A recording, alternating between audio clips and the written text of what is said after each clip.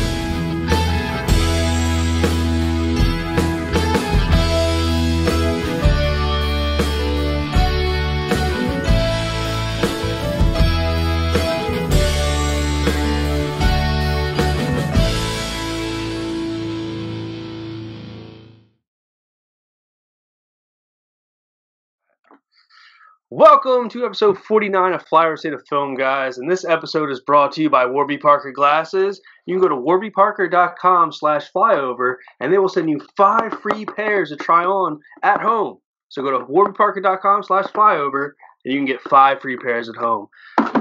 Now, as usual, I got my boys with me, my co-pilots, Brian, Joe, Jusef. Episode 49, guys. Have a sip. How you guys doing? I'm good, man. I own a pair of Warby Parkers, and I love Warby. They have and this is not an ad, the best customer service I've ever dealt with. This is an ad. Jusef, you're wearing a pair of Warby Parkers. Pair of glasses for almost a decade. Not as long. My pair fell off a Warby Parker truck. That's the ones that I'm using right now. Perfect. I didn't want to have to cut you off and say mute you. Well, guys, we're on episode 49. We are on day, I don't fucking know, quarantine. There's not much. No, we don't use that word here, man. I was on the phone.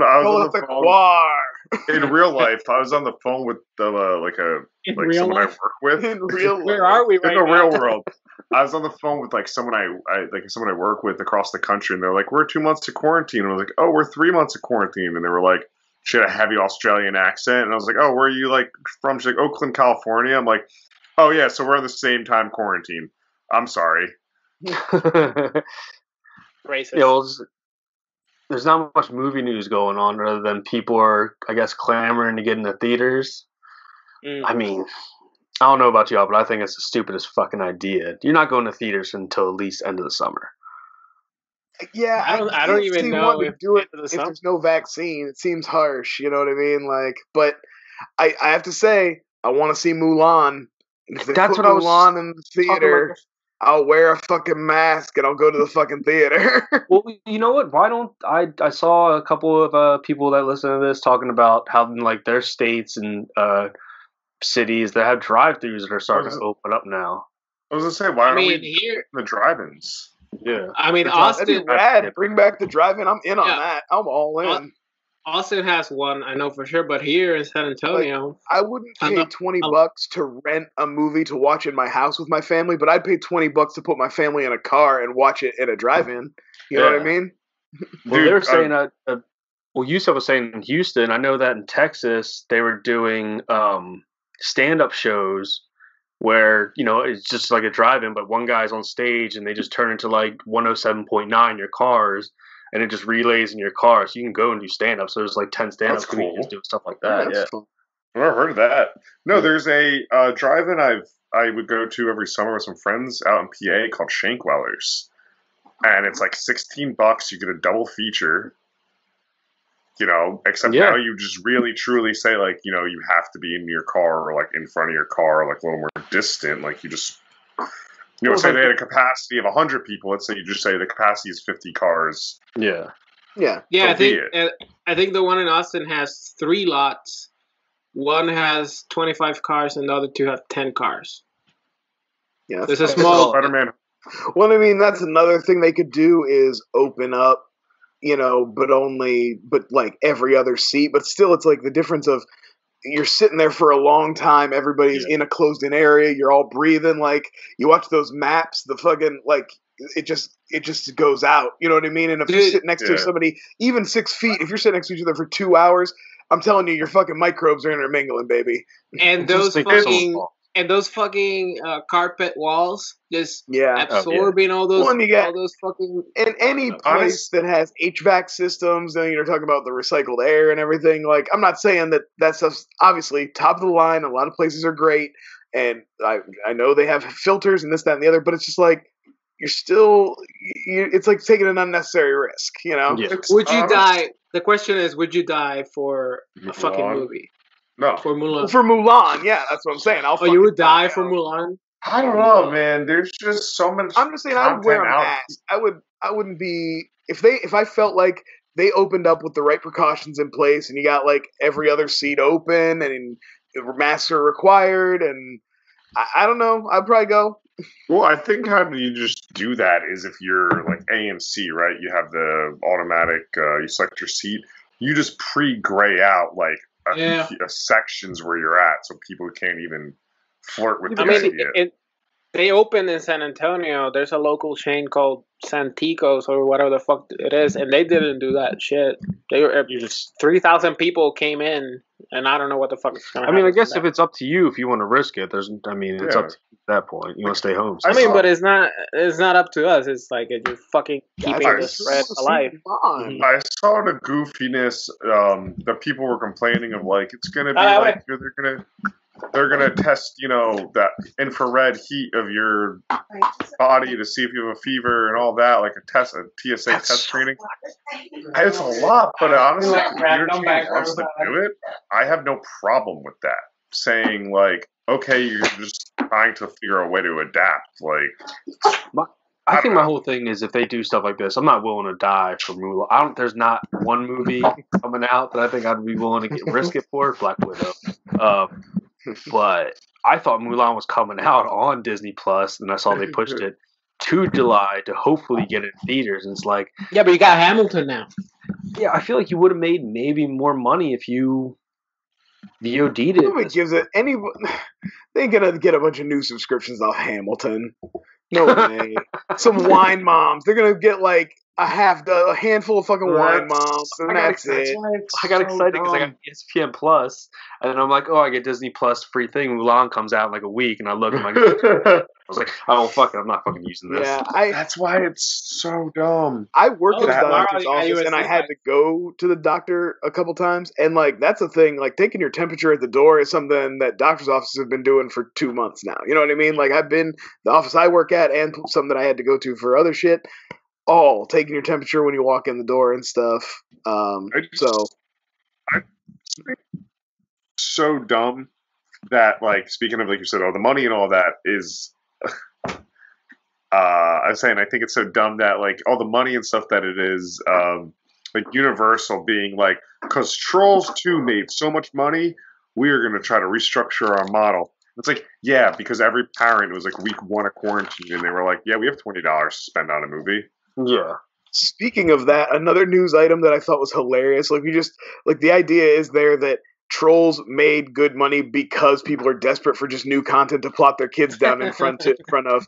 Cut to Jeffrey Katzenberg, who tried to launch Quibi, and people are fucking locked in, and he's like, oh, the problem is the quarantine. Yeah, quarantine really fucked our launch. That sucks. Yeah. A bunch of people stuck in their house desperate for new content. The people that made Tiger King a household name aren't looking for shit to watch. Yeah, like, God, what a fucking moron. Like, HBO premium opportunity to launch your fucking content. Like, never has there been a moment more tailor-made for a society of people with low attention spans who are locked in their fucking house. And they're giving like a 3-month free subscription. And nobody wants it. We're like, I'm not care less. You can keep it. I mean, have the Reno 911 episodes started coming out yet? I could see them maybe getting a bump from that if they don't go belly up before they come out. HBO but isn't the stick dropped their whole catalog on like every platform for free and was like, "Hey, here's a taste." Yeah, and they still. But their stick is like it's like short bites. So is Reno gonna be like 3 minutes, 4 minutes? How is that? Reno already was broken up like that anyway. The episodes are basically all vignettes as is. You just separate them. You know what I mean? You just like each, instead of being three 3-minute bits spread out across the whole 30-minute episode, it's like 1 10-minute segment. Whatever. I saw Quibi be compared to like trying to be like, oh, look at TikTok and all that. It's like TikTok also took like we were seeing sponsored ads for that shit for like 2+ years before they let.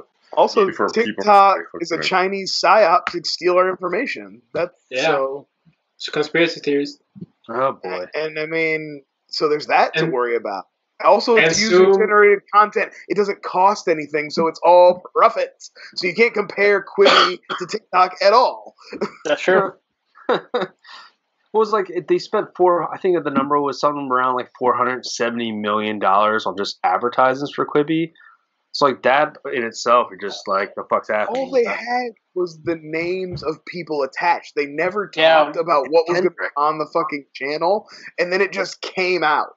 And they were like, but all these famous people. Yeah, well, if you cut a famous person a check, they'll be happy to produce some shit for you because they already got their money, and it doesn't matter if it succeeds. Dude, if they cut a famous person a check, they would do a sequel to a movie that does not need a fucking sequel. That's almost a news item. I mean, they obviously cut Stallone a check to say Demolition Man 2 is coming. That's why I thought a great topic would be, what's a movie that you think should get a sequel? Now, I personally love Demolition Man 2, or Demolition Man, and I'd be interested. I'd check it out. I couldn't help myself. I think Demolition Man is the best Stallone movie that's not called Rambo or Rocky. So I would have to see it. But what but did you see that I had said 90, Josh Gad is going to be in another movie? What? Talking about Rob Schneider? Josh Gad's going to be in a movie? He's trying to stomp on your segue. Sorry. Too late. We already did it. We already segued. That was a late. But since you're so happy to pipe up Joe, why don't you tell us what's a movie you think should, or I don't know, should not? What is this question again? Get a sequel? Both. Yeah. So both. We can talk about. Why not? My one answer is more of just something I would love to see, and I know there's too many, and we could just give it a rest for years on end. But I would love to see a Raimi Spider-Man 4, but like today, of like an age older Peter Parker, and like play that out and like still live in that world. Yeah, maybe talk about that. He's just baiting TJ with this one. A little bit.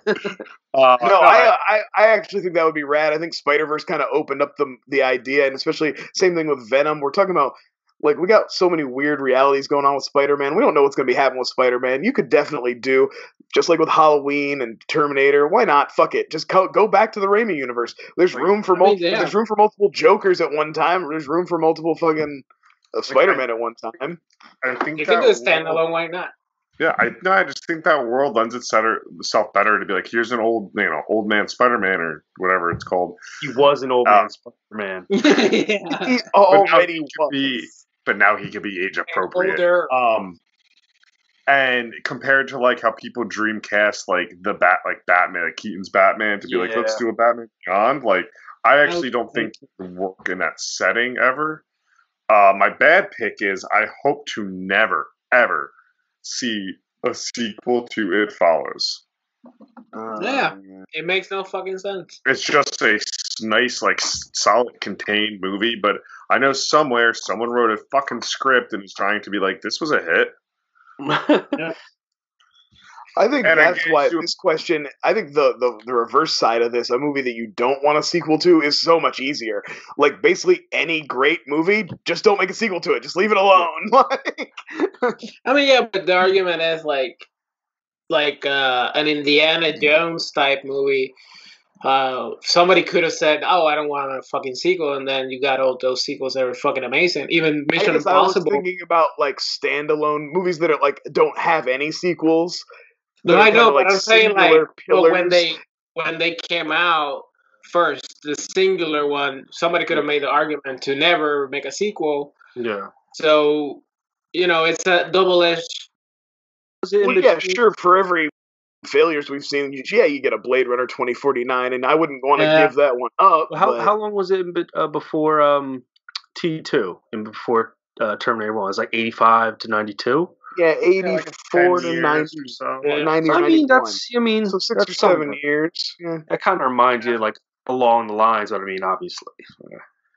But yeah, there's a lot of failures that you're like, yeah, I don't want that fucking thing. And one of them that I really don't want is and every now and again somebody's in the internet fucking asking for it, and that is a sequel to True Lies.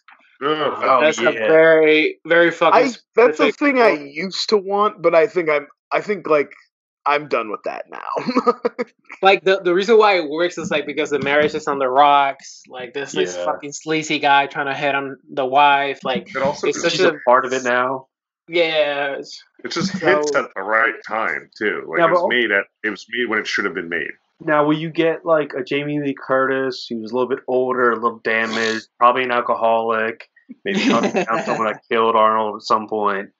I mean, it hasn't been done before. So well, I think now they're both way too old to do it. There's nothing. What's interesting to see? I don't want to see Red. Like they already made the movie Red about old people coming out of retirement to be spies. So I don't need that. That wasn't bad. No, it wasn't bad. I love that. And then they made a bad sequel.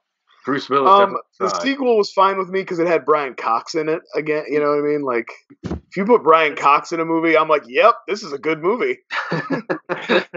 And the sequel that I want to see is Dread from 2012. I want more Carl Urban. Carl Urban, absolutely. I want more Carl Urban under that helmet because since they smartly enough contain it to that building only, like they have an entire fucking world to explore in a sequel, so you can pretty much showcase anything. And him being a police officer, his sequels are endless. Like there's always going to be a case he's working on. There's always something else you can do with it. Absolutely.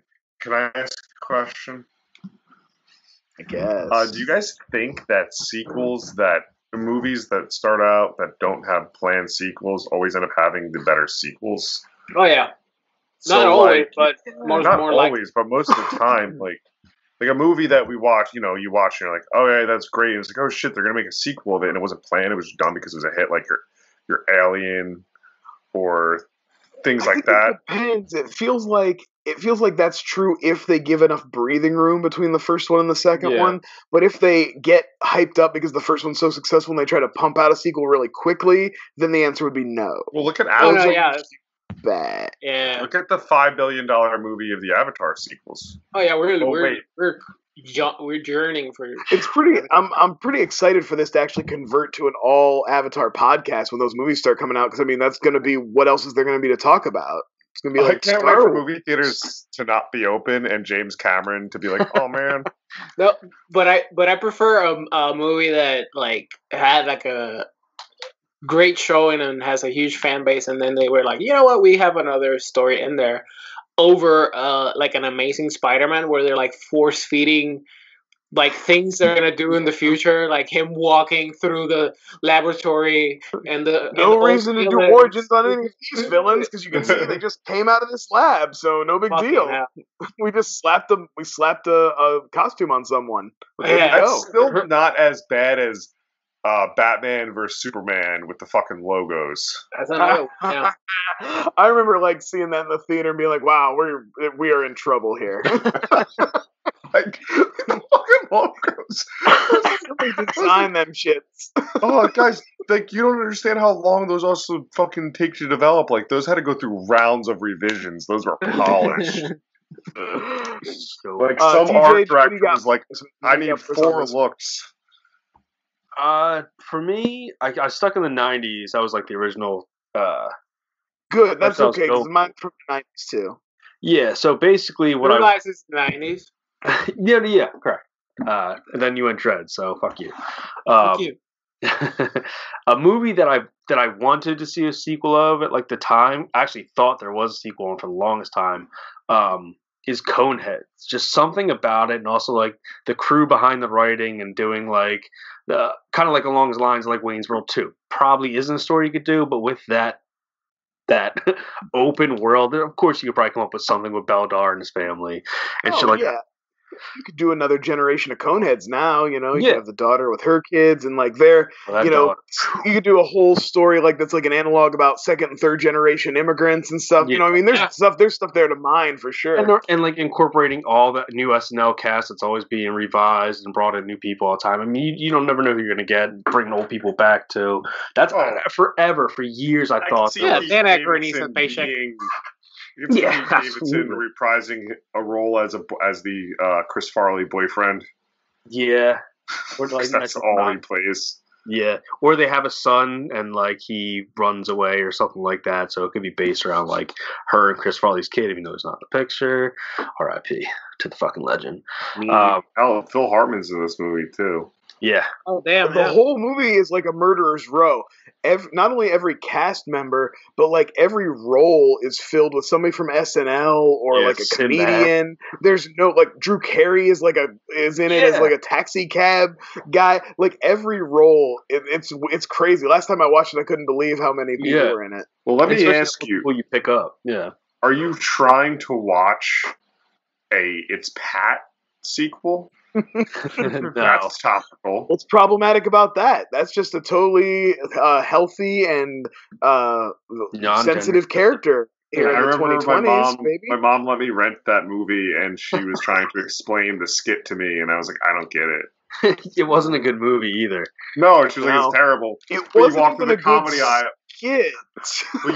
That's one of the most confusing greenlit movies I've ever seen in my life. When you walk through the comedy aisle, out of everything you had, SNL got on their high horse, man, in the 90s. They did a Stuart Smalley movie? Oh, that's right. No. I never understood that one. They were digging big swings. So Demolition Man is from the 90s. That's the one that inspired this. Like I said, I'm such a big fan. You got something else? Yeah, just one more. Sorry. This is something I feel like, no, you're good. I feel like it's something they'll do today just because it's money. There's Disney Plus. They'd make it like a Disney Plus show and a Kendrick starring, even though they've done it 6 times already. But I don't know if there's a sequel to this book, but it's a fucking classic film that I feel like they would do it and do an older version of this character, Matilda. Brazil. If they ever did a sequel to Matilda and like, this is older Matilda. They already doing Matilda on Broadway now, right? Matilda's a Broadway. I mean, not right now, but I think there's a Matilda Broadway show. They already said they're gonna do Matilda. That doesn't that happening already? Any sense? Yeah. That's like, I mean, unless Danny DeVito comes back. I don't remember who got tapped to write it. I saw a new, on Twitter. Guys, but we could talk about Miss Honey. Yeah. I'll talk about Miss Honey any day. What do you got, Brian? Well, like I said, Demolition Man came from the 90s. I was originally inspired by the 90s, and I wanted to think of like one of my favorites, and I just thought we haven't had a really good disaster movie in a long time. Yeah. And I would love to see. So the super volcano underneath Yellowstone is rumbling. We got trouble. Time to call in Harry Tasker, James Bond himself, Pierce Brosnan to reprise his role from Dante's Peak. I love Dante's Peak. It's one of the best disaster movies. Everybody thinks that it's the Deep Impact to Volcano's Armageddon, but it's the other way around. Volcano sucks. It's a dumb, stupid, like don't talk about Tommy Lee on the Jones level of like 2012 and shit. It's stupid. Fucking Dante's Peak is the one with the hard science. It's got like the realistic shit in it. I like science. I think it's always been underrated. Hey guys, and I think you could bring it back. You have haggard old Pierce Brosnan coming in. Linda Hamilton's back in the picture. He's not haggard. He's a beautiful man. I'm just saying, when I say haggard for Pierce Brosnan, I mean he has a beard with gray in it. That's all I mean. Okay.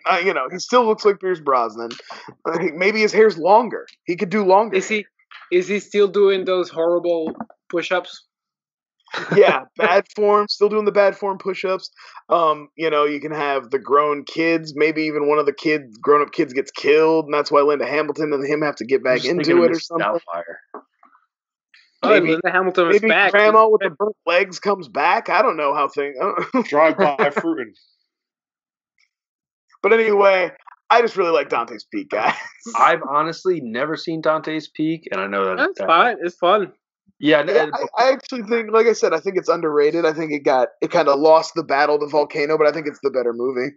I got Volcano at a garage sale on VHS, so never saw that either. I'm privy to Volcano. I'll tell you what, Volcano does have the scene where the dude voluntarily stands in lava and like melts, even though like that's not how it would work at all. But like he like melts down to his knees while he's like helping other people. That shit's pretty fucking great. I want to see that. I love shit like that because in the Dante's Peak has an old grandma who gets her legs burned off by acid, so don't sleep on Dante's Peak either. Right. Both have a lot of shots of lava slowly trickling down. Do you have one you don't want? Like I said, this one's harder for me because I feel like my answer is just Demolition Man. She said singled out classic movie that just has always already been good and not had a sequel for a long time. Just like leave that alone. Don't do anything to that. Yeah. Or like I can't help but think of things that I would go back and never make a sequel to, like Starship Troopers or The Matrix. You know, like I would just leave those alone as beautiful. I mean, they're making pieces. 4 now. I don't have They can only improve it, to be honest. They can't harm it any worse. Oh, I don't know, man. Don't. I don't know. I don't know, man. All right. I don't know. Is that it? I think we ended that topic. No good segue this time. What's next? No, Joe was supposed to take care of that, but of course. Oh my God, jeez! All the heavy lifting. Don't you hate movies when they have bad segues are almost like a trope of this podcast. Talking about tropes, Joe. What's your topic? Yeah, so like a week or two ago on Twitter, because there's a new like trending topic now every day that like everyone flops onto. Just like home on Twitter, like piranhas with a small piece of meat falling in the water. Yeah. That's how I didn't realize that during this quarantine, I'm finding more often I'm like caught up on Twitter. Usually, like I'm like I need to follow more people because I'm not getting enough new tweets. So Alicia, whatever, something of a article, put a tweet out about like what's a Alicia Garuso, I think. What's a trope in a movie or a TV show that you just absolutely can't stand? That's like so unrealistic or just gets under your skin. So I'll start with you guys and we'll circle back to me. So I'll start because there's just so many. There's so many. I have one in particular that I'll wait to. Mine kind of fall into like the unrealistic thing, but I get this way about like a lot of these movies that fucking come out. Like I get that my whole thing is about like those like I just watched Crawl. Okay. When it first came out, I'm assuming it was a single crocodile or alligator in Florida, maybe 2 in this like father-daughter like dramatic fucking story. But no, it turns out it's like this ridiculous 17 alligators and there's no science behind it. Like it just doesn't make sense of why they'd all go to that and they throw a nest in there. Same shit with shallows. Like there's a dead whale fucking 30 yards away. A shark wouldn't go out of its way to hunt down a 110-pound girl who has a fucking cut in her leg. Like shit like that. If you're gonna make these movies, go like Piranha style. Make it fucking stupid and goofy to where there's no reason you can go behind and be like, well, a piranha wouldn't do that because it doesn't make like one way or the other, right? Like pick a side. Yeah, pick a side. Make your gritty, realistic one alligator like bottle movie, or just go like super dumb. 17 alligators attacking like Jaws. Yeah, you can't. Like super totally dumb. Way off the map here. But sir, do you like when they add like a throwaway dialogue to explain what's going on? Like in Face Off, there's this throwaway garbage to be like, yeah, I guess I'm in for that ride. No, I mean at some point, like but like you can do things. Face Off is on the other side of ridiculous. I guess, I guess the dumb ones do it right by having throwaway dialogue. That's what I'm saying. It went full. It leaned in. You know what I mean? It didn't try to take itself so seriously. It knew it was up. Yeah, and Crawl's a fine movie. It's just one of those things I wish I would have went into it knowing it's more of like a, because you can't do that fucking like 12 crocodiles, gory deaths, and have a dramatic like father-daughter he came to my swim meets type of thing behind it. Because at some point because then you block out like the ridiculous points of having those alligators, just like things like that. Those I don't know, like Shallow. It's hard not to feel for Barry Pepper though. Yeah. He could have been a crocodile, man. This is becoming the Barry Pepper cast. We mentioned Barry Pepper. I was also later his later career turn. He's playing a lot more redneck character. Like he's getting more hillbilly as he gets older. Like his characters are like way more. Well, my whole thing is if you're going to do these movies about a creature and you want to like monsterify him, but if not, hire a fucking scientist to come in and be like, yeah, they wouldn't do that. There's a smarter way to do that. Just do that. Spend the extra 10. TJ, not every movie can be Lake Placid, okay? See, but that knew what it was. But listen, get ready for a slew of bad virus films. Oh, that are either going to be right on the nose or I saw a metaphor. Somebody shit talking. It was a critic I respect, but they were shit talking Outbreak, and I will not have it. That's a fucking great movie. That's a great '90s fucking banger of a like weird action movie when they didn't know what to do with Dustin Hoffman, and I will not stand for the salacious. Along the lines of my tropes, how long before they do a Bat movie? Like, I mean, they did that Lou Diamond Phillips did Bat movie back in the day, but how long before there's like a Bat horror monster movie? Is there a horror movie called Bats from like Lou Diamond Phillips, late '90s, early 2000s? Yeah, that's the Lou Diamond Phillips one you're talking about. So, Jusef, what about you? What's your trope? So I have three, but one is when they're choking somebody in a movie, and their hands clearly are not doing any pressure or any tension. They have no tension in their fingers or anything. They just have their hands, and then they die in like a minute. Like choking somebody like takes so long. Oh, it's so brutal and personal. It takes forever. Yeah. Do you know? Do you know who's great? You know who has great choking acting? James Gandolfini in The Sopranos. Yeah, he knows how to choke. I don't know. I guess like make pressure on your thumb, and then I don't know. You got to go in the larynx with just one thumb. You're good. But I'm just saying. Speaking of that, Jusef, when I was like a kid and I used to watch like Halloween and Jason, all those movies, whenever Michael Myers like throws a head into a dunk and they go crazy and then eventually they freeze up and stop, I'm like, I would do that for like 30 seconds and I'd freeze up to make him think I was done and wait for him to let me go, leave, and I'd just come back up. Yeah, absolutely. That would 100% work too. Yeah. Oh, this is a little off topic, but it makes me laugh so much. So several of us watched the terrible Jay and Silent Bob reboot. It was god awful. So bad. But my wife, we both hated it. But my wife's biggest sticking point was she hated how Harley Quinn Smith did her lazy choke that she kept doing on people. Her whole thing was to come up behind people and do like a choke. She would go, but she would never lock it in. She did like this, and she did, and my wife was so fucking mad about it. It was awesome.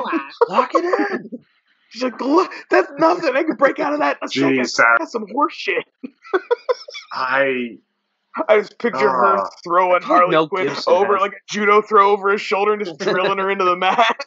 That's like choking face.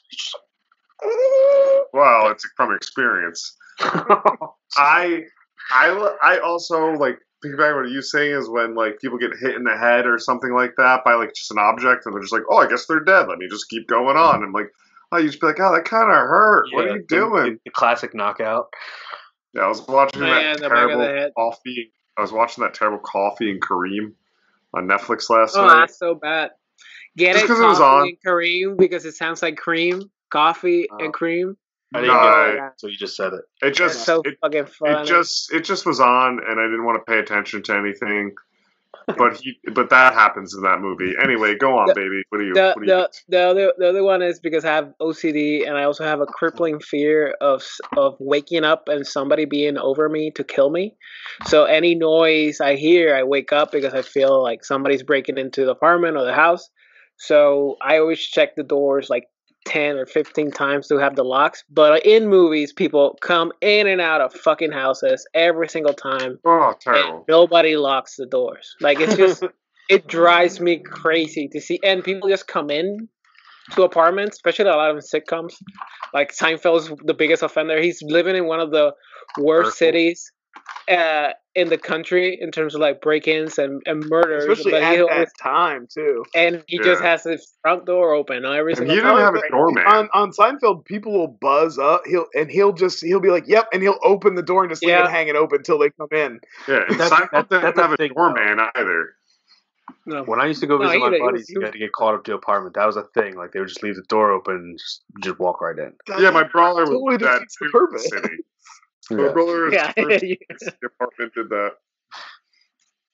But yeah, that's another one. And the last one is morning breath. Like couples waking up in the morning in movies and then just staying in bed talking like face to face. Yeah, like when you talk, you talk straight ahead. You lay on your pillow and you talk straight ahead. Or you're doing back to back, butt to butt, and you're just barely speaking. Just brush those teeth, motherfucker. You have like shitty breath right now. I don't want to talk to you right now. You're back in bed. It's fine. I think a lot of people in America right now, because of the mask situation, are learning a lesson about their breath. And it's good. It's good. It's a lesson that needed to learn. It's fucked me up a couple times. I'm like, holy shit, why am I talking so close to people? Damn. even like in like romantic comedies where like they're drunk one night and they hook up and the next morning they roll over and hook up right away again. Like that doesn't happen. Y'all stink from the night before. Like y'all got nasty, like the worst taste. Your tongue's all white. Oh, it's like having. It's like when they just have sex immediately. Yeah, and you gotta pee it out. You gotta pee it out too. Yeah, morning sex. Morning sex is the most impersonal sex of all. It's like I woke up with something, and if you're game, we'll just do this real quick. There ain't no passion in morning sex. That's now we're on the sex talk. Like, are like chicks just getting Plan B or like pregnant because they're just like, oh, I'm coming in you. There's a lot of all the time when they hook up. There's like, like no, and it's like, oh wow, like I don't need to see the cleanup, but like. Also to the wall sex, I don't think it happens a lot now, but there was like a thing in the 80s and 90s where they are both like straight, like none of them are trying to do an angle. They're like straight. Oh, like they're standing up against the wall, no angle. They're just fucking. They have that big dick energy, so that make that work. No, they have a U dick because they're not doing an angle. Curve in that shit. There ain't the angle is off, man. Like they're in a nightclub making out when it's at their house. Yeah. I'm just gonna, Brian. I'm gonna let you guys. Want to lead into a sub one I had was when people like have sex in a hotel room or hook up so hard that they fall asleep on the floor as if like the sex lasted 6 hours. I don't get it. Crawl into bed? Come on. Oh, we got a hotel room. Naked on top of the covers. Okay, that looks like real crazy sex to me. Yeah. Like you didn't bother to pull a cover over you. You passed out on the bed naked. That sells.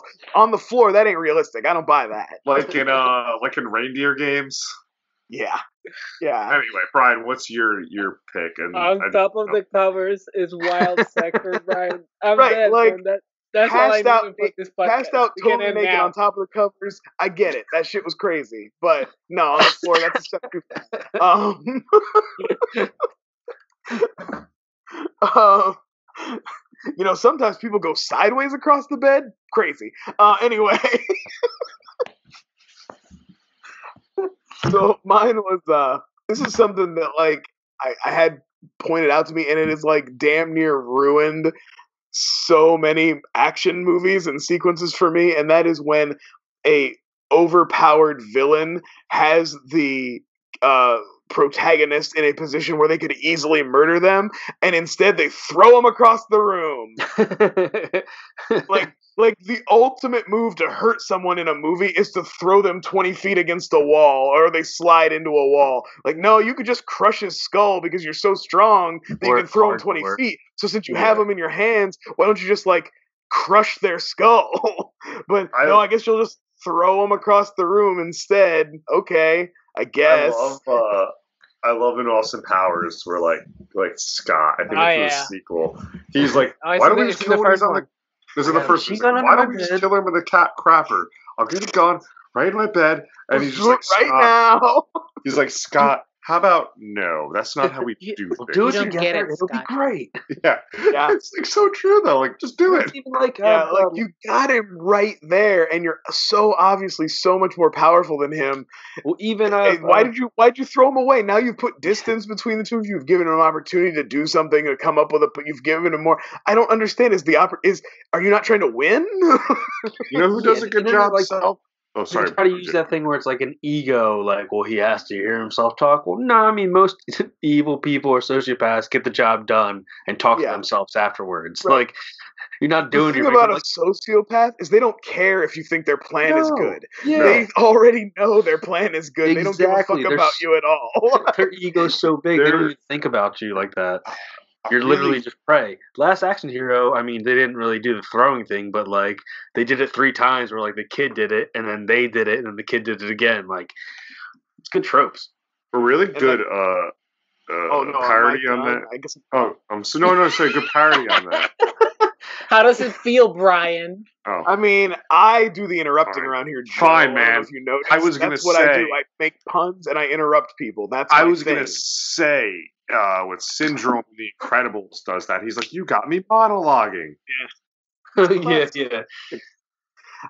My only other one, and actually I just thought of it when we were talking, but I think it is something I definitely think about when I watch, especially older movies, is the like, knock someone out to protect them move. Like, it's in Demolition Man. He knocks out Sandra Bullock to protect her. You know, a man basically hitting a woman into unconsciousness, which with what we know about concussions and CTE now is like brutal. You know what I mean? Like, if that, like one time of getting knocked unconscious like that can change your brain structure forever.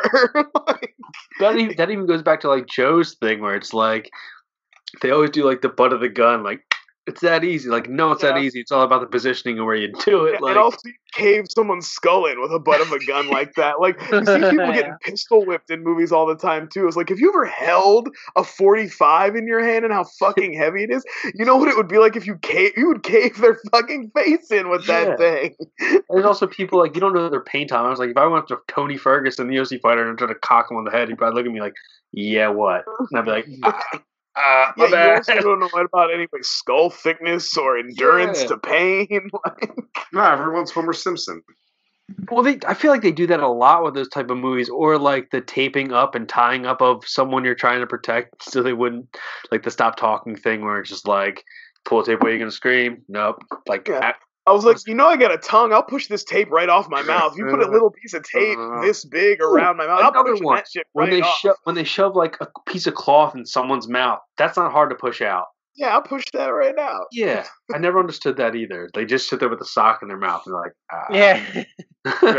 The best one is Pineapple Express, though, where they got Danny McBride taped to that chair. He's like, I'm gonna flex and bust out.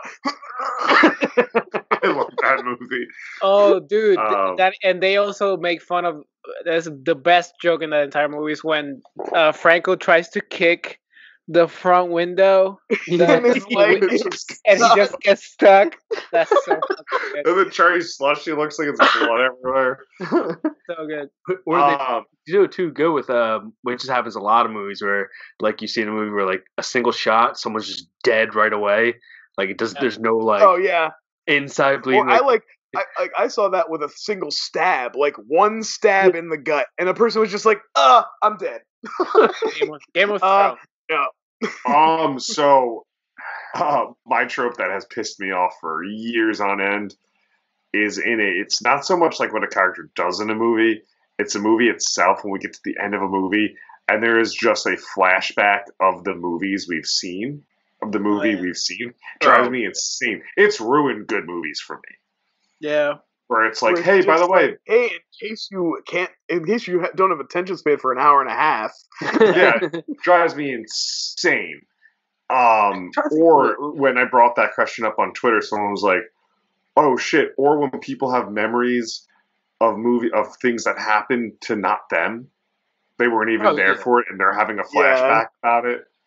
Or I like to when this happens in sports movies a lot when people are like say Rocky is watching his fight with Apollo on a TV, but he's watching scenes from the movie. He's not watching like footage from ESPN. It doesn't look like you know what I mean? It's like clearly like Was there a cameraman in the ring with you? How do you have this footage? Like, in the world of your movie, how do you have this?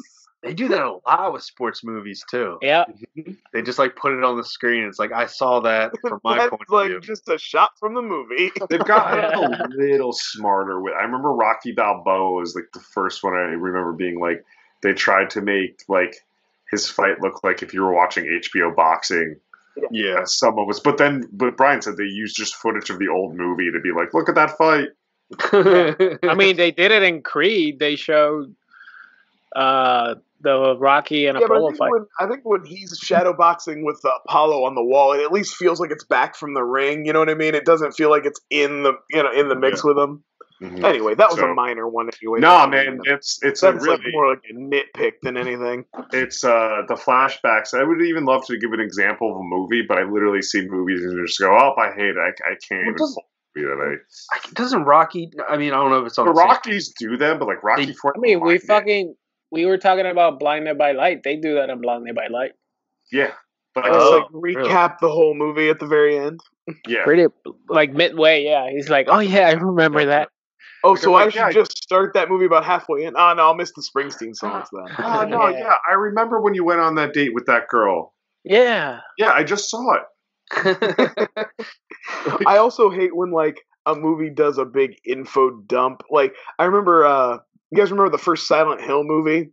Oh yeah, it wasn't terrible. No. It was okay, but I remember it bumming me out because they just like right at the big in the third act they just like dumped the whole story. I was like, why wasn't this parsed out through that's just kind of a bad movie thing. That's not even a trope. That's just me complaining about a bad movie, I guess. Bad movies but it's do like that. The story was interesting if you would have pieced it out to me throughout and kind of like given me something, but to just dump it all on me right before the ending, I'm like, oh, okay, I guess. That could have been one of those.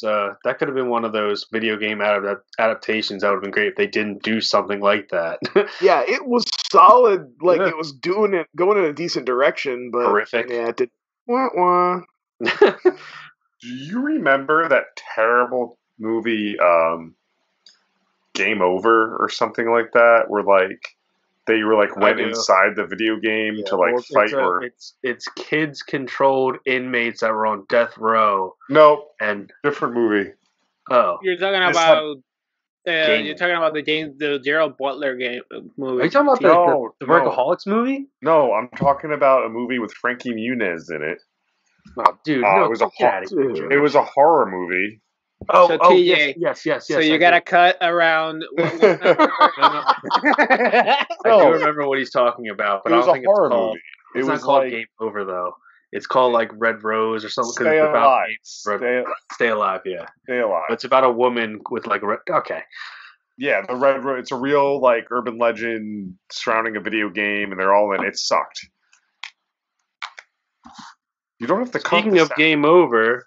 We got a game this week brought to us by our own segues are tight, guys. I want to break up the. All right, so I was watching Mr. Sunday Movie. Shout out to Sunday. He's a great YouTuber YouTube channel than this one. Why are you even here? Yeah, go over there. Tell them that we sent you. Warby Parker. Tell them that we sent you. Just go into the comments of his video and tell them that we sent you. Yeah.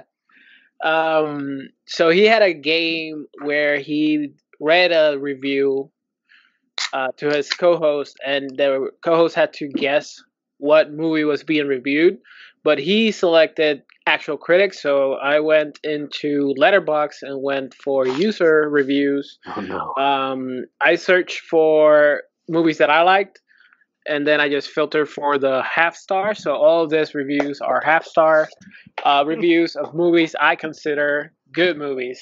So I'm gonna read the review, and I tried to pick ones that are either funny, but all of them have to have like at least a hint of what the fuck the movie is, because a lot of them were like, this movie's boring. So what the fuck are you gonna do with that? So it was Jaws, huh, Jusef? Curious Case of Benjamin Button.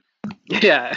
So I said good movies, Joe. So the game is gonna be TJ, Joe, and Brian. I'm gonna say good day, mate, after I finish reading the review. Just a tribute to our shrimp in the Barbie, Mr. Sunday Movie. And just say your name and whoever I heard first. Sunday's a bloody legend night. Hey, yeah. All right, boy. Let's get to it. I'll start with an easy one. I feel like you're gonna get it real quick, so just so you're in the flow of it. They defeated their villain with a dance-off. Fuck out of here. Miss me with that cringe shit, fam. Good, Ryan. mate. Ryan. Galaxy, Guardians of the Galaxy? Yeah. Fucking wait till he says it all. I'm sorry. Man. I was ready. I think it was just a delay on his camera. Oh, yeah. All right. I feel like Brian's going to get this one again, but terrible film. Bears can't talk. Also, bears can't go to prison. Good day, mate. TJ. Paddington 2. Yeah. That's a good fucking movie, guys. I almost said the bear movie, Country Bears. All right. They may go to jail on that one? Cops were chasing him.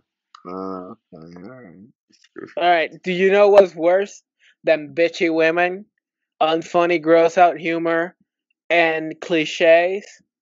All that stretched out for 2 fucking hours. Good day, mate. Joe. Ryan.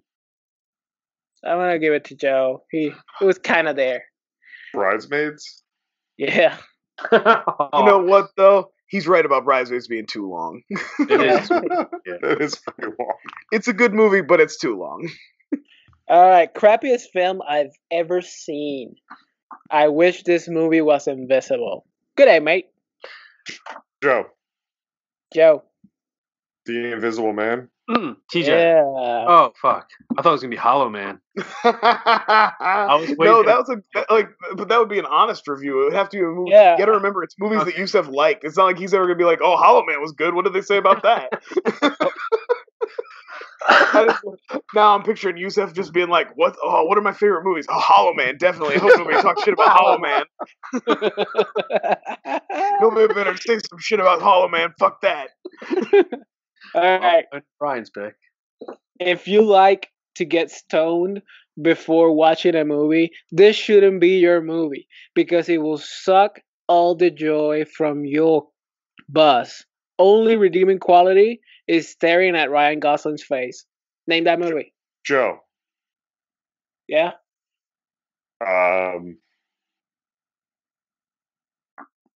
Slick's face. 3. Brian. Yeah. Brian. Blade Runner 2049. Yeah, baby. Did you watch the Honest Trailer today, you sucker? It actually, it wasn't a terrible Honest Trailer. It was one of their better ones the last couple. I didn't know they did it. I was kind of surprised they did Blade Runner 2049. It's kind of a weird pick for them. Yeah, I didn't know they did that. I guess because no movies are coming out, it's hard. I was going to say A Place Beyond the Pines. Yeah, fucking movie is awesome though. But that's not redeeming quality because it's only for 30 hours. So I can see why somebody would be like, "This is a bummer. I thought I was getting high and watching a cool sci-fi movie, and this shit made me sad." All right, so the game is tight. 2-2 to 1. Brian and Joe are tied. Next one. What a terrible, utterly useless piece of shit. It's just fucking drumming, you nerd. Good day, mate. Joe. Yep. Whiplash. Drumline. Drumline. Fuck you. Hollow Man. God, imagine getting that mad at Drumline or a Hollow Man. Next time you do this game, you gotta do movies TJ likes. No one will get them. Do movies that have earned their half-star review. A gnome named Norm. Yeah. Hey, shut up. All right, so Joe takes the lead. All right, this is just so fucking bad. What is wrong with John Travolta? Why is he only dancing once? And I hate the poster. It looks like a cheap, old-fashioned movie. I could have made one better with palm trees. Good day, mate. TJ. Joe. TJ. Pulp Fiction. Yeah. What We does in there, palm baby. We trees in have there. to do with Pulp Fiction? I have no fucking clue, man. Also, I But he's think Get such an Shorty could have iconic been a good poster. guess for that too. He's complaining that Travolta danced once. I couldn't stop laughing at that. I don't know why. It's like I tune into John Travolta movies for dancing. It's like, oh, I guess this guy's not a Look Who's Talking fan. Hey, no, Travolta has a little dance in every movie he's ever done. Just a little wiggle. Like, My favorite John Travolta movie is Carrie. It's like his worst performance. It's so good. Grease. I love Grease. The fanatic I swear to guys. God. I'm sorry. I'm sorry, but I don't understand at all why everyone likes this movie so much. It was literally 2 hours of some guys farting and jerking off and without any understandable dialogue. And that ending made no fucking sense. Joe. Did it? Oh, fuck. Joe. TJ. If anybody else, I'm gonna give you Joe last to go. TJ. Farting, pooping, and unsensible dialogue. The Revenant. No. Brian, you got a guess? Can I hear it again? Oh, so long. I'm sorry, but I don't understand at all why everyone likes this movie so much.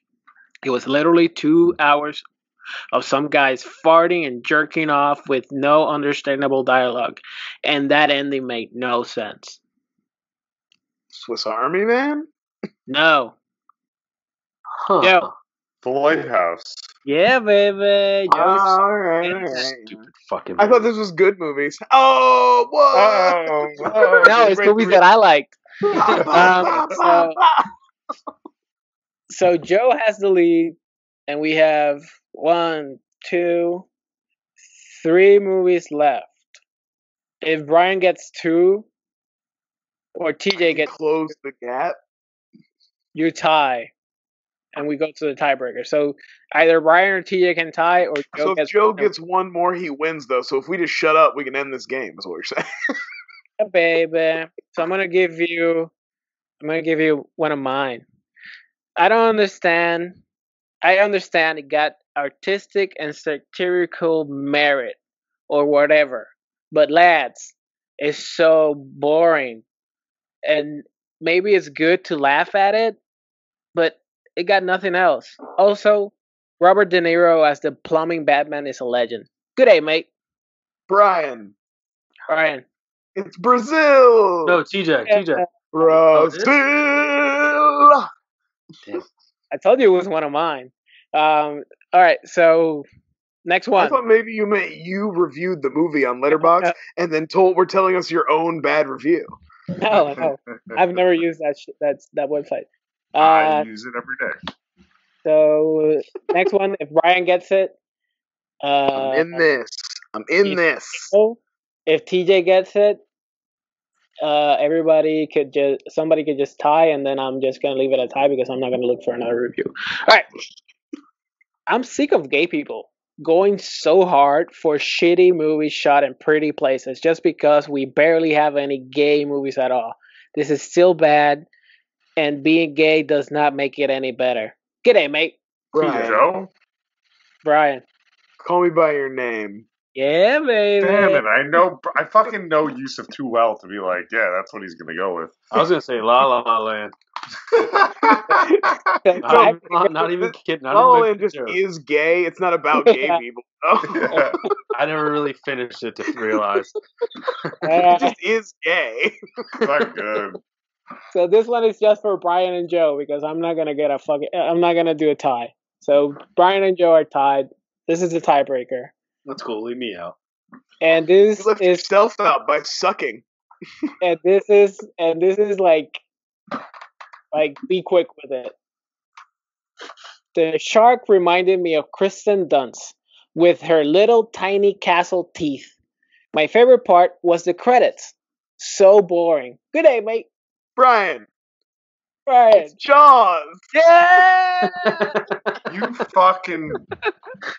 Oh. Hey. Oh God! All right, with the end I of love that review. I didn't know Kristen Dunst had tiny that castles. doesn't make any sense because the Now I teeth are do. great. No, dude. And also, like, what's tiny castle teeth even mean? Yeah, what a phrase. She has really bad teeth, and they overlap each other in Spider-Man. That's Sam Talking Raimi. about bad teeth. How about we talk about those clown teeth? Oh yes. All right, guys. Talk about bad segues. Let's talk about that one. Yeah. Yeah, buddy. It's episode 49. It's my pick, and I think I've been giving you guys some pretty good picks lately. So I thought I'd go back into my shit show bag and bring out some alien abduction movies or alien movies because of the whole UFO thing and the core. Oh, can't say the word, the Q word. But I played a game. Brian won, I believe, and we got. Oh yeah, 'cause I'm a winner. Killer Klowns From Outerspace, and two of our buddies in this fucking podcast have not seen this show, and Brian, first timers. There's not much of a plot to this. Basically, it's a bunch of young adults. There's a meteor that hits, or an asteroid, depending on how scientific way you want to say it. Haley's Comet. Haley's Comet for sure. Haley's Comet, yes, with 2 L's and no I. Halley's Comet. So basically that hits and it ends up being a circus tent, and they are killer clowns that are aliens. And other than that, it's a circus tent shaped spaceship. Correct. And then it has a whole core that goes, guys. Brian, I want to start with Brian and Joe. First impressions, because Jusef already know with y'all, but Brian, first impressions of this movie. I've been waiting for this. Oh no. So I sat down with this one. You guys know I love my 80s horror. It's weird. Like, this is just a weird blind spot for me. I don't know what it was. I always knew this one as more of like a punchline than anything else. But, so I'm sitting down to watch it, and I'm watching it, and I'm like, man, you know what? I really like this. Yeah. I'll tell you what. Here's the thing. Okay. The clown, like, designs, great. All the little, like, kind of clown nuances, all the bits. I love the shit with he rides up on the little tricycle and punches dude's head off. Amazing. Yes. I love the shadow puppets. Amazing. I love the popcorn that is like their babies, and they turn into little awesome. All that's great. I love the reason I think this movie. The reason I think this movie is not because like it's kind of a cult classic, but it's also still kind of regarded as bad, which I don't get that. But here's my thing. I think it's the actors. It's the performances that hold this movie back. If this movie, and I'm not saying you can't have like bad or over the top, they're just the wrong kind. They don't have, whatever it is, they don't have it. The lead guy, the guy who's her boyfriend, sort of, but ends up being cucked by the cop. And then they're like a 3-way at the end, and he's hugging the cop. It's so bizarre, but literally the first couple minutes when they're investigating the tent the first time, the tent space, I'm like, I can't wait for this guy to die. Because I assumed that they were going to kill him off and then move on with the girl and the cop. You know what I mean? Like, and I was like, oh God, I can't wait for this guy to go. And then his acting's not great, but also his character is terrible. The cop, nothing wrong with his character. He's bland action hero character, but the actor is fucking bananas bad. He's so bad. Like unreal. You're my ex-boyfriend. You can't tell me what to do. Doesn't mean I don't still feel about you. Kind of. Jeez. And then the girl had not one but 2 roles on Seinfeld. She's in 2 separate episodes. She's the Nazi girl from the limo episode. Oh, shit. That's where she's from. And she's Poppy's daughter who won't eat the pie. Also. Oh yeah. Why won't you eat the pie? Eat the pie. So anyway, so my first impressions are positive. This would be on the level of like great, like So Bad They're Good, or like even just like bizarre, because it really leans into its premise and it goes full bore with all the clown shit. Yeah, but it really is because it doesn't have an actor you can get behind, and a really like if this had, I don't know, fucking Jesse from Nightmare on Elm Street 2, it would be fine. You know what I mean? Because he's like, you can get into that kid. Like, I think it's really, really, really carried with the practical effects. That's what. Oh yeah. Fucking. And the bits, the gimmicks, everything clown related was clearly very like thought out, and it's funny and interesting, and in its own kind of like, and like the guys are doing bits in the clown suits in different scenes. That's all funny. Like I said, I really just think if this movie had a lead you could like, it would be right up there on the level of like your cult classics. How about you, Joe? Oh, I ordered the Blu-ray. I fucking love this. The actors didn't bother me. That actually added to its charm. I mean, like, I knew this there guy was watches a lot of Nick Cage movies, so he's. I mean, there was a.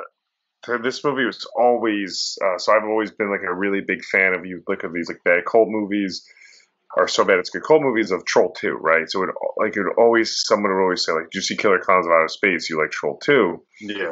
Now I don't think it's made like Troll 2 because Troll 2 is not competently made. Right, this one rises above that level just with its effects and stuff. Dude, this one's just like Brian said, this one's just a really well-made movie with bad actors, and that's what brings it down. Oh, yeah. But holy fuck, I had so much fun with this. I sent you guys a message in our chat, and I said, it's like an extended episode of Are You Afraid of the Dark? Like, it has that kind of scares to it. It's not, there's nothing scary to it. Oh yeah, my 9-year-old can fully watch this, no problem. But then it reminded me of every dream sequence from Rugrats. I think it's also because the music of the score was very all original, incredible. It was original, incredible, but it reminded me of that Mark's. It has that thing of a great '80s horror movie where it has its own theme song, it has its own Killer Clowns rock song. I don't know why shit reminded me of the Rugrats. Maybe it was the music, and then like the way the weird distorted faces. That's much like the Rugrats. I absolutely had so much fun with it. The puppet thing got me. I loved how they weren't just creepy pedophile guy. They weren't just like disguised to look as clowns too. They like were. I have notes, and one of those is the pedophile. Although I was just talking straight about the movie, I think this is the first time a cop in a movie has ever just been like, "Oh yeah, I believe what you're saying. Let's go check it out." Check it out. Just like but I think it's because it's the ex-girlfriend. Yeah. Yeah. Anyway. It's got some of the best intros to like the clowns too, where like when they're going into the town and you have like the one clown comes in the scene and you have the one do the Michael Myers sit up and it has like the done it, and they just all come into frame in their different sizes and different looks walking into town. It like has like these really well set up shots. And yeah, these guys, the Chiodos brothers who directed this, have been doing puppetry and like Stan Winston style creations for Hollywood forever. They did Critters, they did the puppets on World Team America. The animatronic clown heads look great. They're so cool. They're limited in their motion a little bit, but it's fine. They never try to overdo it, like as far as make them talk or give speeches. You know That's another thing I love about it is they never try to explain the clowns. Everything you learn about the clowns, you just learn by watching them. You learn it the way the characters learn it. You just pick up on it by what you see, and I love that. Cotton candy, like all their little gadgets and stuff are so cool. I love the thing they're driving through town and sucking up the cocoon people with cotton candy, and they get sucked up into that machine. It looks like something from Dr. Seuss. They're just like driving it down the middle of the road. Clowns are pitching people out the window and shit. It's great. Well, it's got like it's also like the actors are bad, but you react the same way the actors are reacting. Like cotton candy cocoons. The deliveries are so fucking bad, but you're at the same time you're like, they're shooting popcorn. It's like we gotta talk about the old man in the woods, though. Yes, like he's doing his like full 1925s farmer accent and acting. He's like an he reminded me of you guys. I don't know if anybody here's Creepshow fans, but Jordy Verrill, like when the asteroid falls, he's like, "Oh, we're gonna go dig it up and get rich." He's like an old prospector, dude. Well, Brian, and he's like old. His aspirations are. He's like, "Oh, buddy, there's gonna be helicopters, hot dogs, airplanes, and tacos." I actually felt that's like your end goal. Tacos and just I want my front yard to be a circus. Like what? That's what you want? I thought he was called shotgun and scare one away. But Brian, you're old. You're from like 1953. Two questions for you. Do you remember Fraggle Rock? Absolutely.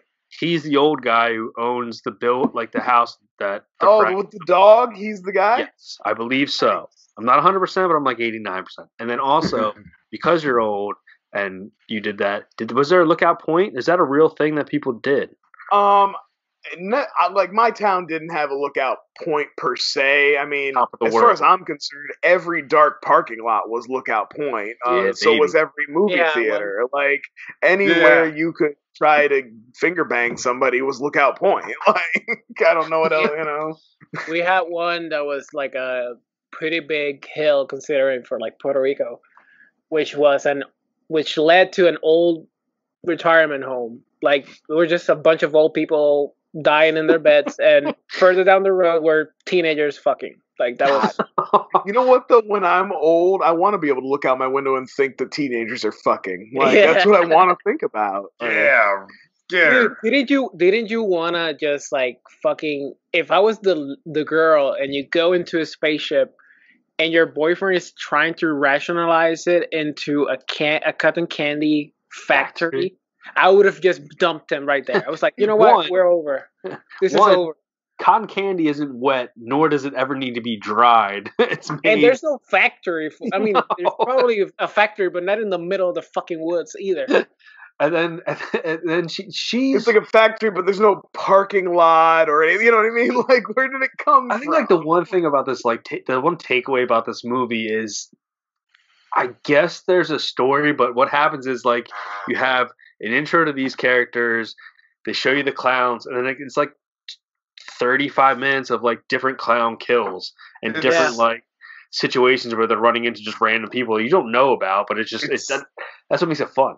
It's and the longest part, the Gremlins. Oh yeah, that's a good middle part of Gremlins, where it's just chaos around the town for most of the movie. Yeah, because there's like, all right. So first we should talk about the cop, like the old cop, because that's like a huge. That guy's voice. I think he's the only actor that has like any actual credit. Rupert Thorne on Batman the Animated Series, and so like. When he talks, all I hear is like a rough gangster, and that his face doesn't match that voice. I think like he's been in like a lot of older things. He was in Animal House. He's like the only actor they got that had any type of credits behind him, and just were like, all right, play probably yourself, basically. Yeah. But the best part about that, racist cop, you know, I know about that cop, Jusef. Oh my bad, Joe. Oh, no, I was just saying, I know Sergeant Mooney, but I know a Officer Mooney who's a lot younger than that guy, but I was laughing each time. Well, it's like they do that scene where he's like, you might be talking about that now, where like he foreshadows his death. Yeah. He's like, he takes that whole thing where he talks about himself and he slides him, guys like, don't make a dummy out of me. And the camera just freezes on his face for a minute and it goes away. You're like, but I kind of wanted like his death to be more gory and slower in a sense that the character actually goes like, oh, I fucked up. I should have believed. You wanted to get that moment of realization out of him. You wanted to have that, that little bit of closure. And also, I'm very self-aware of, because I've done a lot of road trips, and especially when I drove down from Ohio to Texas, like I drove through a lot of like shady small towns, and I'm very aware of like that type of cop existing. And every time I pass through like a small town, my ass gets. I'm afraid to get pulled over by those people, and I'm not even brown. If he's walking to your car and does a little before he gets to your door, B word. Just drive. Yeah, just fucking leave at that point. But yeah, even Joe's trope was in this movie with him, where he gets the clown who's like, "Put me in jail," and he tries to clock him in the back of the head with a flashlight, and he just spins around on him.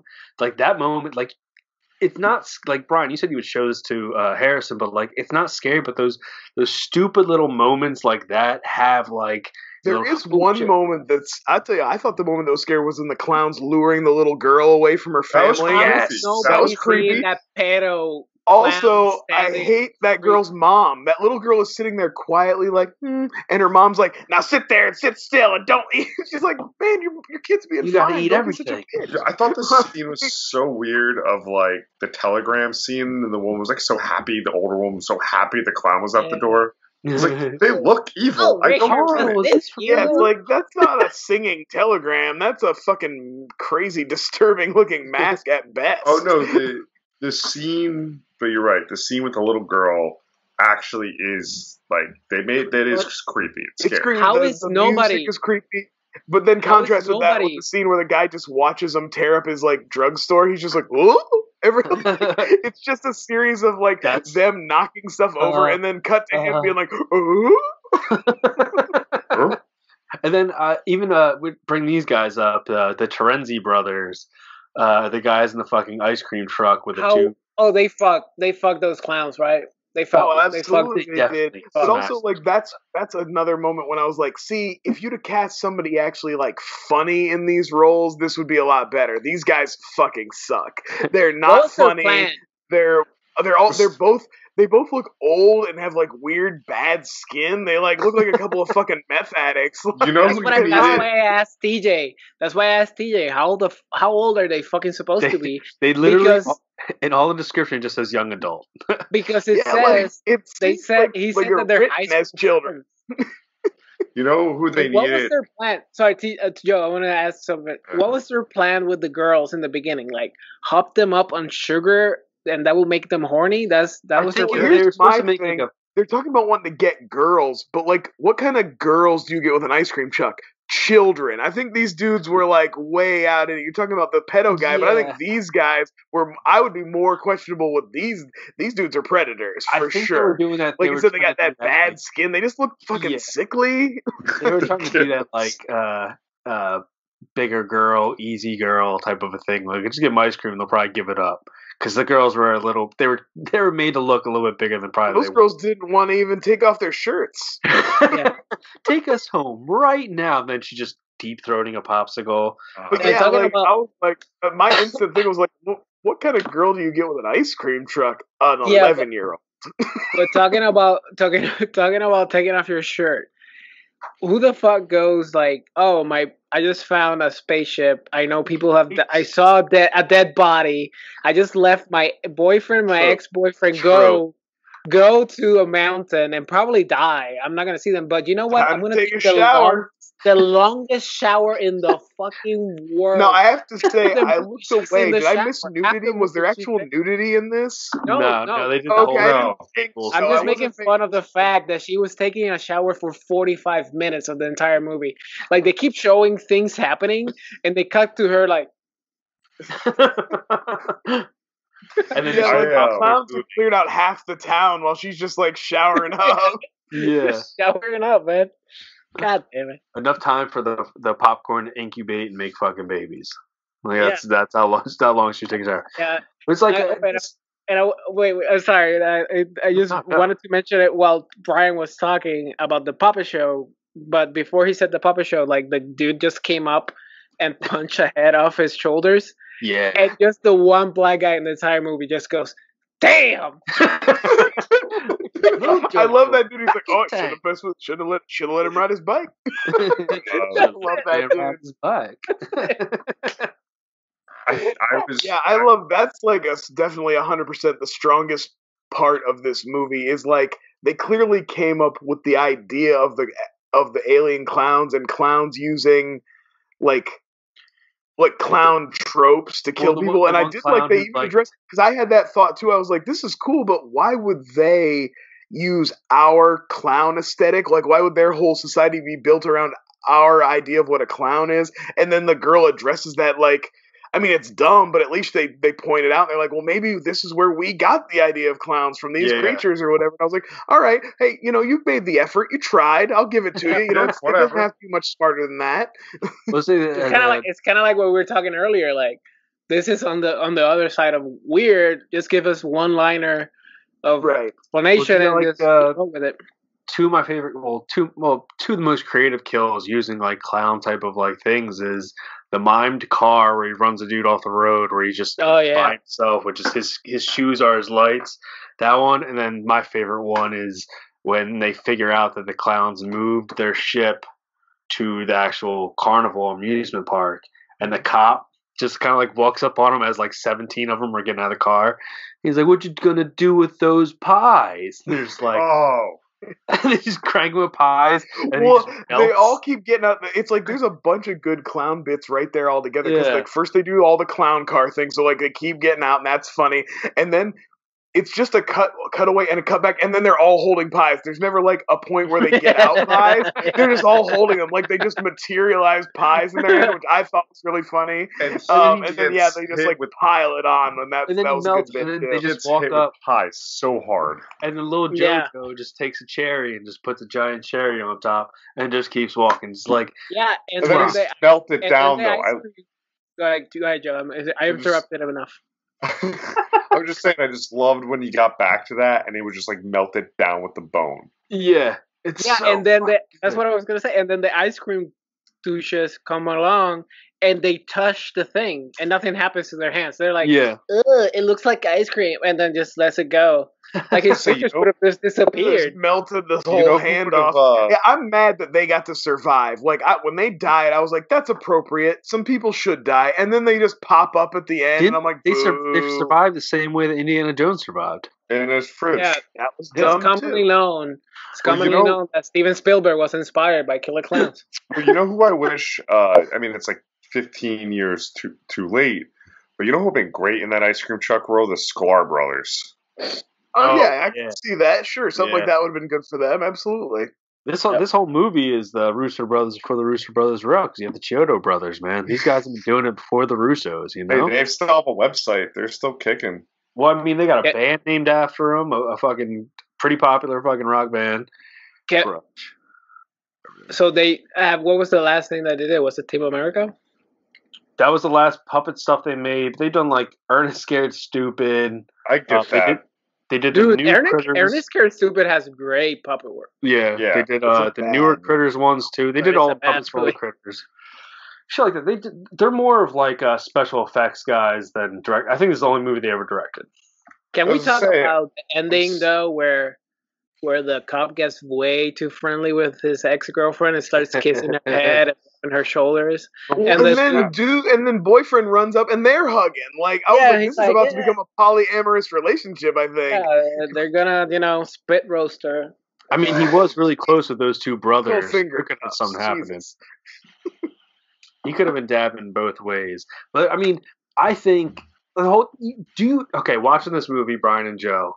You get into the whole ending where they get into the spaceship and they're going through the whole fucking thing. Did you guys expect to see a King Kong sized clown as like a awesome boss type thing coming? I did not. No, I didn't expect that. The ending was a little disappointed though that he was just a bigger version of he could still be defeated the exact same way. So like as soon as they shattered his nose, he was like, he do with like a pin? He was cool looking, and it was cool that he was so big, but like he was still kind of easily defeated. I was kind of bummed about that. In just one giant black room, they just obviously just used a person in a suit and camera tricks. Yeah, but it looked great. I loved it. Do you know what I loved about the camera tricks and the effects? Was when they first revealed.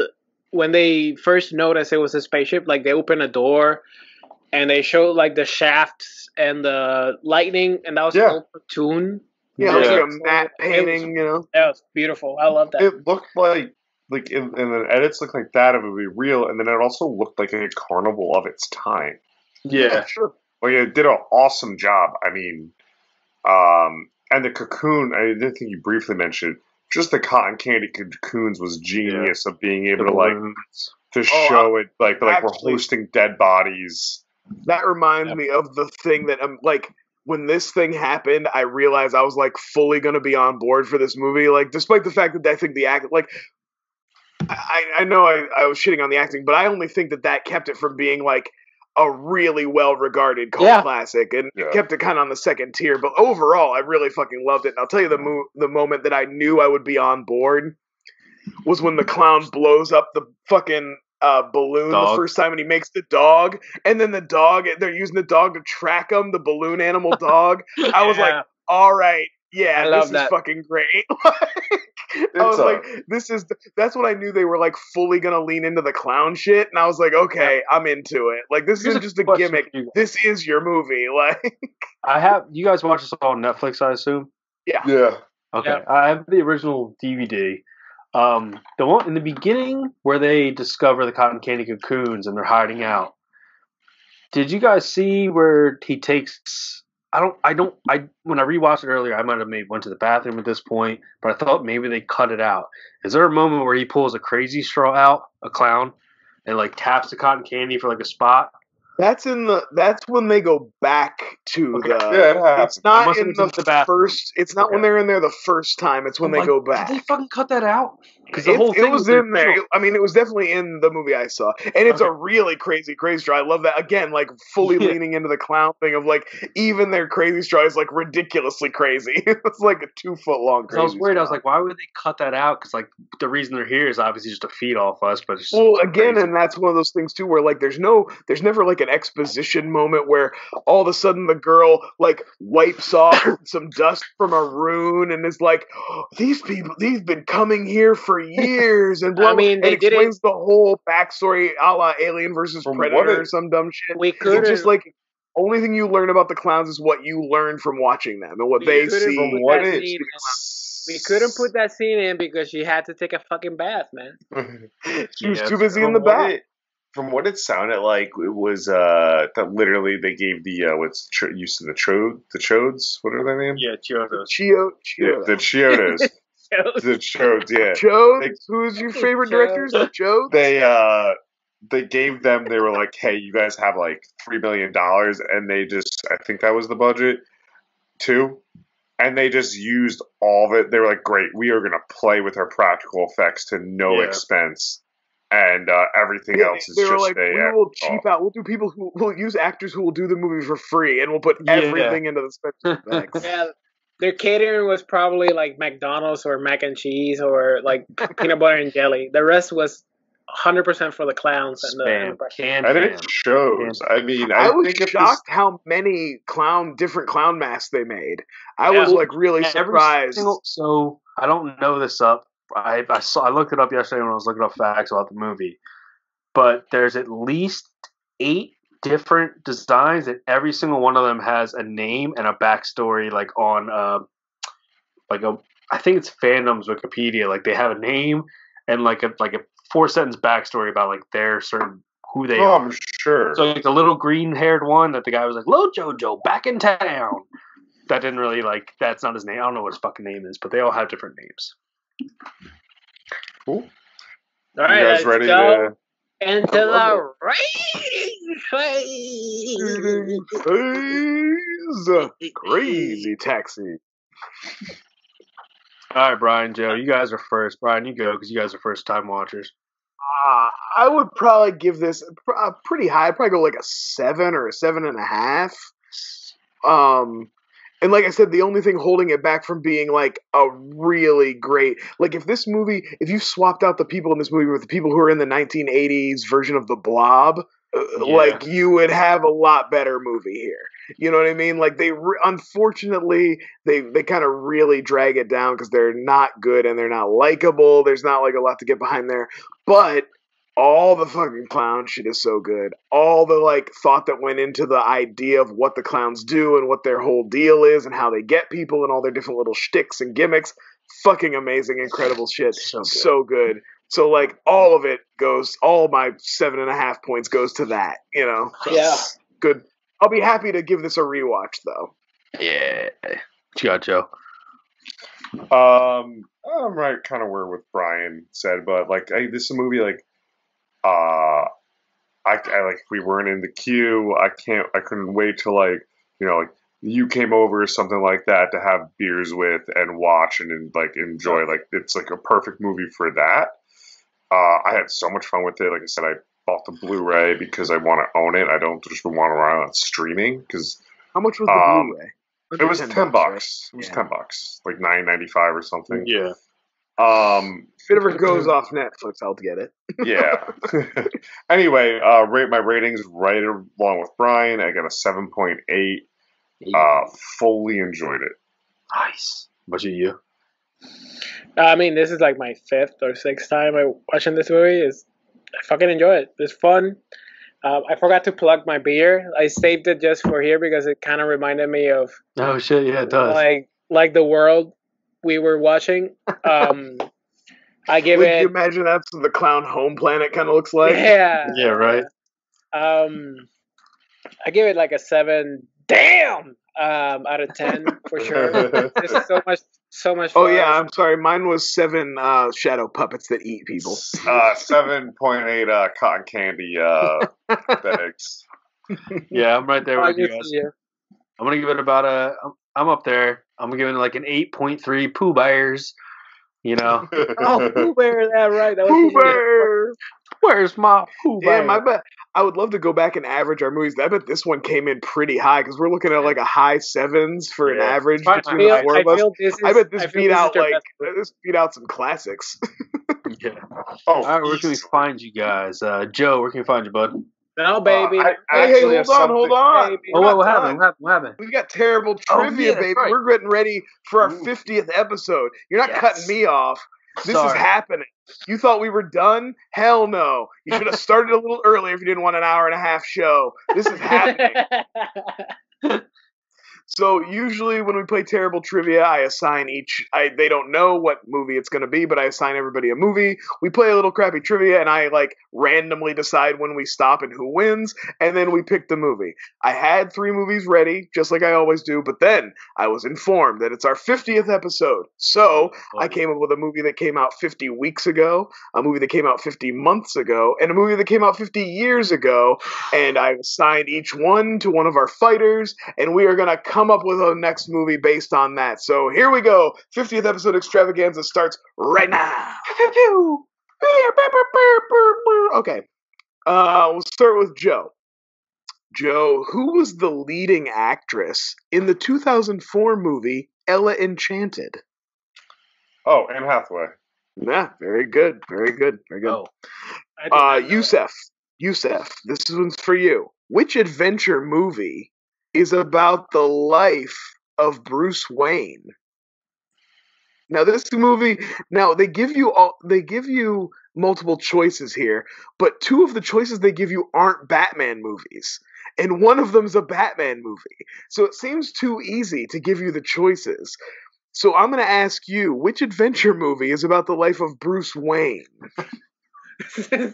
What? Batman Begins? Yeah, that's right. It's Batman Begins. Yeah! People at home might not understand. Terrible Trivia is a game it's a $5 trivia game I got from Big Lots. The questions are poorly written and poorly asked. Each card has usually a true or false or a multiple choice, but they're all either super easy or totally nonsensical. So the life I've been round and round. That's how I kind of either see if everybody's answering them right, and then I pick somebody who misses one, or if everybody's answering them wrong, I pick somebody who gets one right. So we just go round and round until I decide. I would have got that one wrong so bad. All right, TJ. Jesus. Finish this movie title about Stephen Hawking. The blank of everything. That's the guy in the beep boop chair, right? Yep. The guy in the beep boop chair. Oh, the theory of everything. The theory of everything. That's right. All right, Joe, we're back to you. Joe, who does Shrek in the movie Shrek fall in love with? Fiona. How are you going to ask him the one movie he fucking is obsessed with? I'm just asking the non-true or false questions on the card. I'm sorry that terrible trivia is terrible. Is that your complaint? The terrible trivia is terrible? That's the guy in the Star Trek chair. Okay, Jusef. Who defends the humans against the vampires in New Moon? I know this. Yeah, this is easy. Oh, the werewolf, the shirtless guy. Specifically, they say the wolf pack, but I feel like I can give it to you. Yeah. Yeah, I'll say Jacob. Jacob in the wolf. I just assumed. All right, we're back to TJ. TJ, this is for you, man. Great. Which birds are left in the care of Jim Carrey in a 2011 family comedy? Joe. No, it's not TJ. Fun too. That doesn't have Zoe Deschanel in it. Which birds are left in the care of Jim Carrey? They're not even birds. They can't even fly, man. These are proper penguins. It's Mr. Popper's Penguins. That's right. Yeah. Oh, damn. All right. Oh, it's got to keep going. Joe. Who did Johnny so Depp? whoever misses, this might be it because this is hard because this is asking for a specific name. All right. Who did Johnny Depp play in Finding Neverland? Oh, he played the dude who wrote Peter Pan. You don't know his name, though? If I gave you 3 names, do you think you could guess his name? Yeah. All right. Is it A, Mr. Snow, B, J.M. Barrie, or C, Arthur Conan Doyle? J.M. Barrie? It's J.M. Barrie. Gets it right, guys. You're going to skip me. I'm tapping out. No, we're doing one more round. Okay. Jusef, what animated movie is based on The Snow Queen by Hans Christian Andersen? Frozen. Yeah, it's Frozen. TJ, who played Princess Aurora in the 2014 film Maleficent? Oh, wow. She's blonde, I'll give you that. I think her name is Lily Collins. No, it was Elle Fanning. Oh, Elle Cinderella. Fanning. All right, we get So TJ. TJ takes our first miss. I should technically go another round and just make sure, but you know what? Just for the sake of brevity, let's see. What did TJ give us? TJ, I had assigned you 50 weeks, just a little under a year ago from our 50th episode. And the movie that came out in May of 2019 is Detective Pikachu. So we're watching Detective Pikachu, you guys. Yes! I own it. For our 50th episode, Detective Pikachu. The other choices, just so you guys know, for 50 months, it was 10 Cloverfield Lane. Oh, nice. And for 50 years, it was the original MASH, the movie, not the TV show. Oh, wow. God, it was... Okay. So we're watching Detective Pikachu, guys. How you feel about that? I love it. It's cool. Yeah? It's a movie. I think we're going to have a discussion about... I imagine some of our topics will probably have something to do with video game movies, if I had to guess. Oh, yeah, that's actually a good idea. Mm-hmm. Yeah, find out and see. All right, boys. So where can everybody find you? Ha! Suck it, TJ. I took your thing. You guys are on Flyover State of Film YouTube right now. You guys can find me at TJ Dex on Twitter. We got a bracket dropping tomorrow. Well, tomorrow, but you guys, fuck it. We're good regardless. By the time you see this, it'll be out. Check it out. Yeah, flybys. We got tons of shit coming, guys. Enjoy. Jusef. Why I love movies.com. Joe. I actually have something to plug this week. You can find me at Chaindango1. More importantly, there will be a link in the description to purchase a May Science Be With You shirt to support Direct Relief to help get our great healthcare workers PPE also, and supplies. Oh, yeah. Yes. I actually did have to go into my first ICU room with a patient who was suspected to have COVID the other day. I work in a private office. I'm not a hero, guys. Anyway, so please consider supporting that shirt if you made it to this episode this long, or just donating. If you're not one of those people who bails out when people start to do their plugs, like I am when I listen to podcasts. Yeah. We should start doing this. If you got something important, you know what, TJ, splice this in at the front. He's got an important plug. Splice this in. Let people know to buy that shirt. Because they tune out. They do. Oh, and I'm on Twitter at Hercules. You can find me there all the time. Bye. Bye. That's it. All right.